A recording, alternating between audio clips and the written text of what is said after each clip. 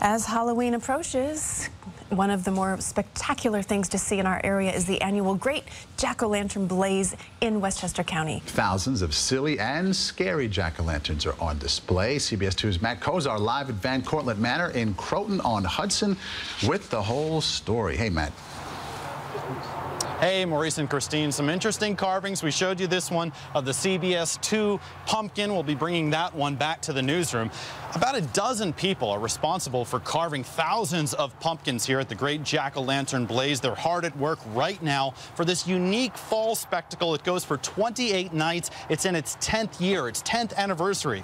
The Blaze is held at Van Cortlandt Manor near the Croton train station. 4,000 people show up every night for this haunted walk past some innovative and creative designs. Many of the carved jack-o'-lanterns are set up around Van Cortlandt Mansion, which, listen to this, dates back to the 1750s. Michael Nattiello is the creative director. He's the brain behind this unique event.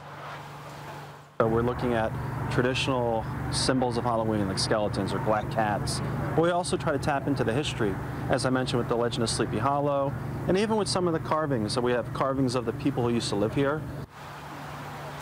Now it gets dark here in about an hour's time, and that's when all of this will be lit up. It will look just spectacular. The walk takes about 45 minutes. All the proceeds go back to the museum. You'll have until November 16th to check it out.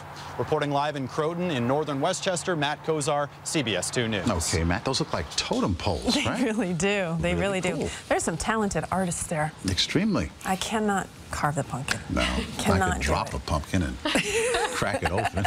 Yeah. Which I did over the weekend, but anyway.